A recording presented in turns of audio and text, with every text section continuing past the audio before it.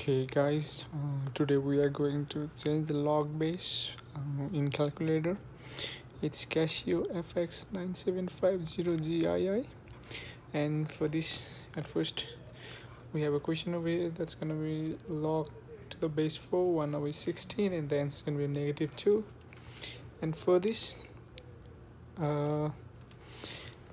let's go your calculator, go to the first step, just choose option, then go to press F4, and after that press F6 until you get to the option called log AB.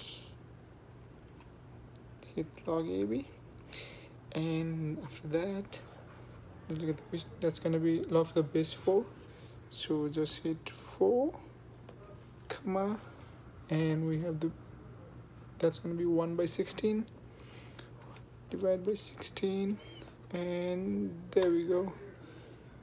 The answer is -2. The -2. That's how we do change of log base on 9750. Thank you guys.